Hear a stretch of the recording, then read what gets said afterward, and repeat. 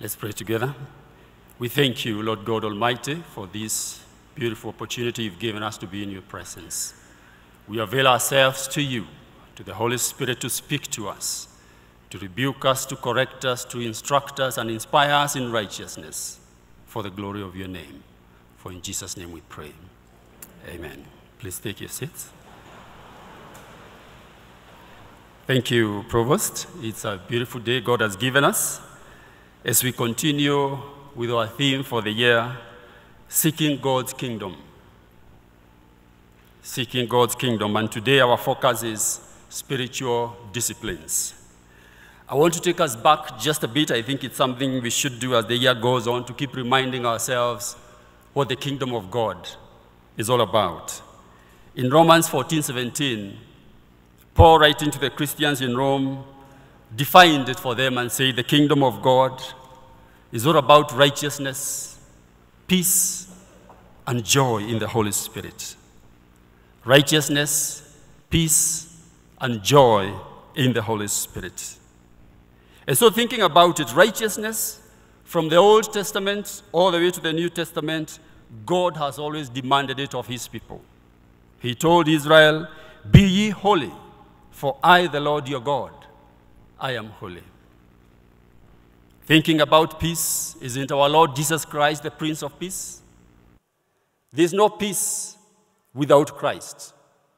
Whether internal peace for you as an individual or peace in our communities, as long as we keep the Prince of Peace out, there's no peace. This is about the kingdom of God. Joy in the Holy Spirit. Our Lord Jesus said, promised in John 14, that when he goes, he will send the counselor, the comforter, the helper to come and help us. We find joy in him. He empowers us. You go back to the Old Testament, in Zechariah, you find the words to Zerubbabel, not by might nor by power, but by the Holy Spirit. It is he who enables us to do and to become what God wants us to be. That is the kingdom of God. Righteousness, peace, joy in the Holy Spirit. And so as we get deeper into 2019, taking this as our theme, and having a scriptural understanding of the kingdom of God, the big question is, are you interested? Are you interested in the kingdom of God? You may have seen this with the real estate agents. They go, they advertise, they tell you they have a big shamba they are selling somewhere, or a house. They put it on TV. They send brochures all around. Finally, they tell you, come, we take you there. And when you look at it, they ask you, are you interested? This is the question we need to ask ourselves. It is not irrelevant. It is possible for us to be coming to God's house, and the kingdom of God is not part of the agenda of our lives. Some come to church, but righteous living is not something they believe in. They don't even think it is possible. Some come to church, but they are not lovers of peace. If you follow them, even in their family circles, in their neighborhoods, in their communities, they are warmongers. But they come to church. Some come to church, but the Holy Spirit has no place in their lives. They run their lives by their own power and might. But from here we shall make an assumption that all of us are pursuers of the kingdom of God. And if that be the case, we need some equipping. We need some equipping so as to effectively pursue and apprehend the kingdom of God for ourselves. This is where the spiritual disciplines come in. The equipping that we need so that we can apprehend the kingdom of God for ourselves. The change needed is inward. It is not out here.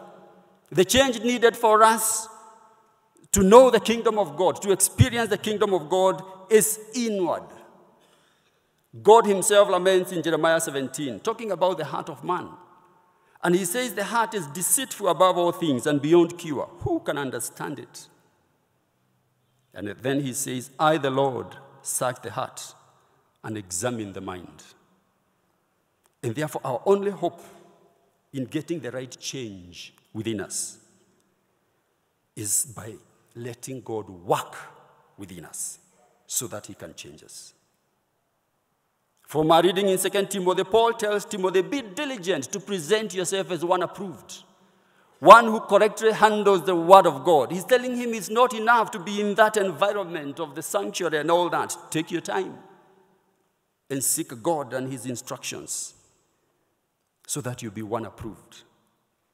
God will be able to change you from within. In Philippians 2:12, Paul writes to the Philippians, work out your salvation with fear and trembling, for it is God who works in you to will and to act according to his good purpose. There is God's part and there is my part. God knows his part. The spiritual disciplines are about my part. The spiritual disciplines allow or enable me to place myself before God so that he can change me. All the changes that are needed with me, as I've mentioned, are within. But I have to avail myself to God. I have to avail myself to the working of the Holy Spirit for him to change me. He does not force his way in. I will talk about 3 of them today. The list is endless.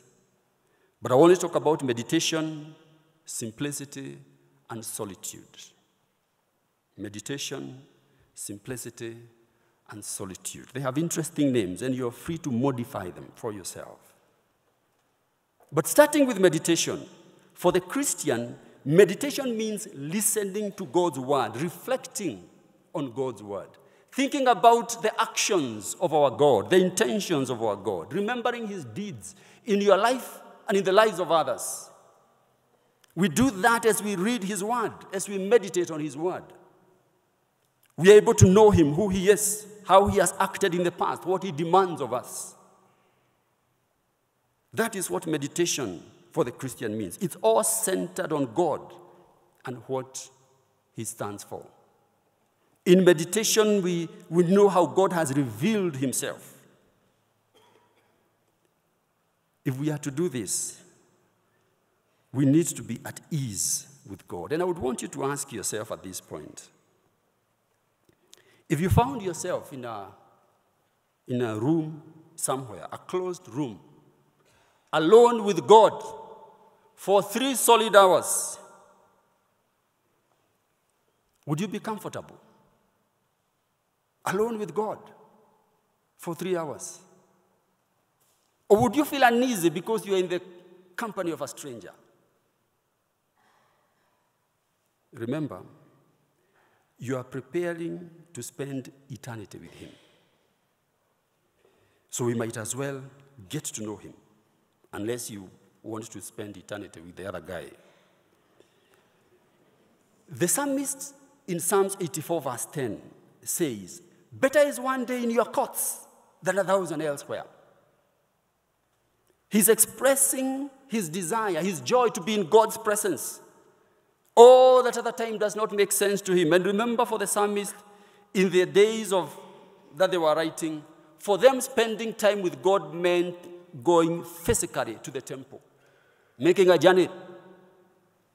That's why in Psalms we have the groups of pilgrim psalms, that they would sing, they would recite them as they went to the temple. For them it was a geographical occasion. But for now, in the New Testament time, we know Emmanuel, God with us. Anywhere, anytime, God is available. You can pull out your Bible, digital or analog, and look at his word and remember and get to know what he is telling you. The challenge is to each one of us. Are we doing it? Remember God telling Joshua in Joshua 1:8, do not let this book of the law depart from your mouth. Meditate on it day and night so that you may be careful to do everything written in it. Then your way will be prosperous and successful. The content of our meditation is not mystical. The content of our meditation is the Word of God, God's revelation of himself to us. And at this point, we need to sanitize the word meditation. Because we have everything else out there being called meditation.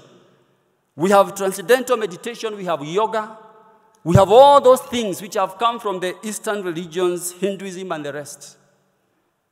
And I want to mention it here, brethren. Don't go through this life without ever having had it. It doesn't matter whether your employer says in a time of team building and all that, that yoga is good, it relaxes you, transcendental meditation is a way of doing what? That stuff is devilish. It has its roots in those Eastern religions, in Hinduism and the rest. It is not neutral. It is not harmless. I know we are all in modern society. It's all over in books and in the media. But hear it from the pulpit that it is evil. Do not expose yourself to it. When we talk about meditation, that is not what we are talking about.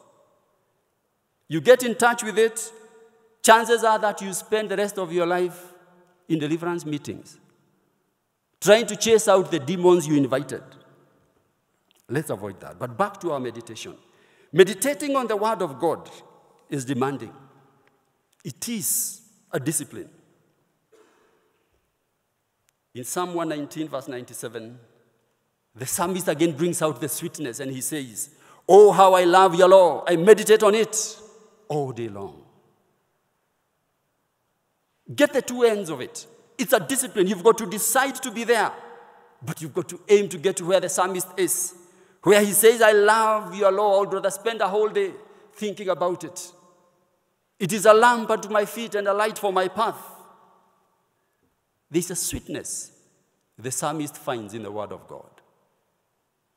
And if it is not sweet to me, then there is something else that is sweet to me, and I need to find it out and deal with it. Is it sweet to you?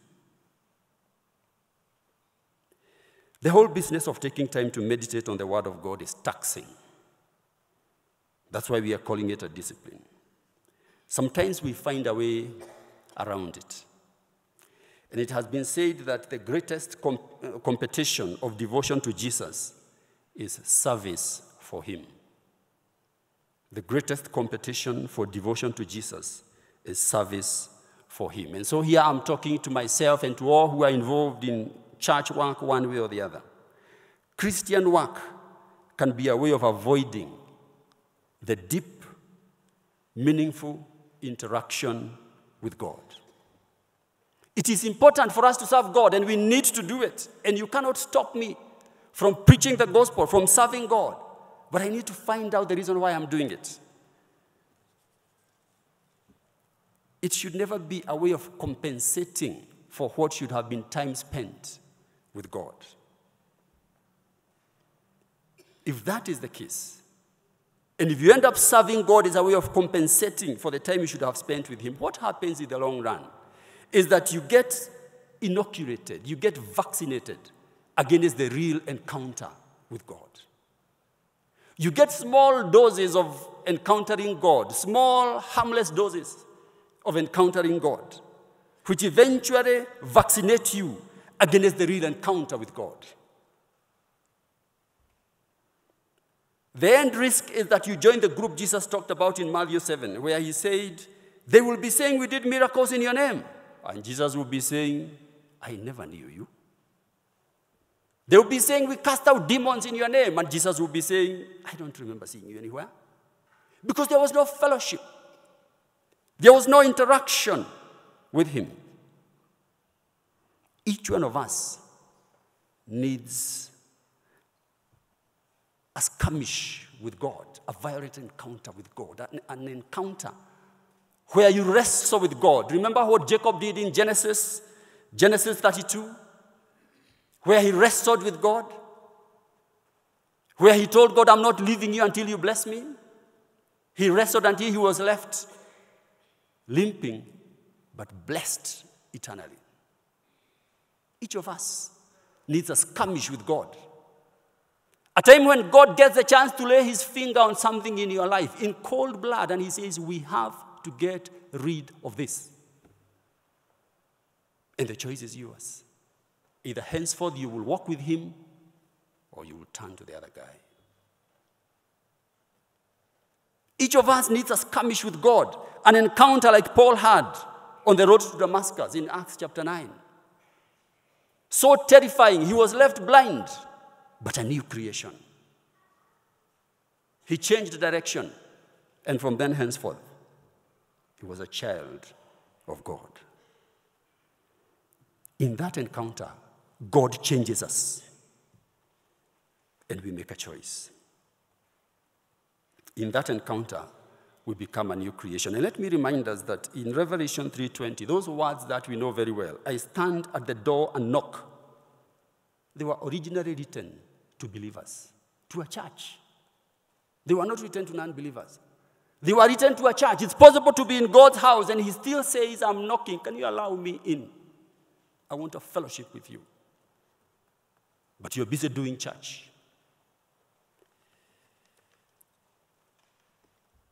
The second is simplicity. Simplicity finds its root in Matthew chapter 6, from verse 19, where Jesus said, do not store up for yourselves treasures on earth, where more than rust destroy, and where thieves break in and steal. But store up for yourselves treasures in heaven, where more than rust do not destroy, and where thieves do not break in and steal. For where your treasure is, there your heart will be also. Here we are talking material and money and that kind of stuff. Another way of calling simplicity would be what Paul calls it in 1 Timothy 6:6, godliness with contentment. That is simplicity. Those treasures which Jesus mentions in Matthew 6, which are accepted in God's warehouse in heaven, they are the kind apprehended in meditation. They are the kind that we get for ourselves because we were spending time looking at God's word and hearing him speak. And his word was cleaning us up. As again Paul writes, be ye transformed by the renewing of your mind. It was changing us. Special treasures which God does not give to the casual observer, but to the one who is willing to take time with him. They are the kind many have died for over the years whenever the Christian faith has been under persecution. They are for the blessed ones mentioned in Psalm 84. Psalm 84, verse 5, the psalmist says, blessed are those whose strength is in you, whose hearts are set on pilgrimage. The pilgrims the psalmist is talking about here, when you come across them, they look poor by worldly terms. You may never know how rich they are unless you walk with them. They never call the media to announce their latest acquisitions, and their treasures are not listed in the stock exchange. They procure their treasures in the quiet times with God. They procure their treasures in times of meditation, seeking to know the mind of God. And once they get those treasures, they wire them to the warehouse in heaven, and they keep going on their journey because that is what matters to them. Those treasures are not in their backpacks. If a thief tried to check in their handbags, they will find things that are not of value because their treasures are in the warehouse in heaven. But they are wealthy. The psalmist continues to talk about them. Psalm 84, verse 6. As they pass through the valley of Baca, Baca is a place of tears. In our terms today, we can call it the challenges of life. As they pass through the valley of Baca, they make it a place of springs. In other words, they are able to rejoice in God always, regardless of the circumstances surrounding them, because of the treasures that they carry. In verse 7, the psalmist says, they go from strength to strength till each appears before God in Zion. Guaranteed that they will complete their race running. Are you one of them? Am I one of them? We need to ask ourselves. To be able to focus on the heavenly treasures properly, we need to have some tough policies concerning the earthly treasures so that they do not stand in our way. And I want to borrow a bit from Richard Foster. He has a beautiful book titled Celebration of Discipline. And he suggests a number of these policies. I'll mention a few. One, talking about material things, he says, buy things for their usefulness rather than their status. In other words, are you finding your worth in God's love for you or in what you own? That is a question which only the individual can answer. Are you finding your worth in the possessions you have or in God's love for you? Number two, he says, reject anything that is producing an addiction in you. From Coke to coffee, from TV, internet, social media. Refuse to be a slave to anything but God himself. Very personal decisions. And the third one, he says, develop a habit of giving things away. Many Christians have actually discovered that giving, generally, giving, pushes back the spirit of greed and gluttony which is inherent in us. It's always a blessing to give. May we teach ourselves to give. Learn to enjoy things without owning them. He says here, enjoy the beach without feeling you have to buy or grab a plot there.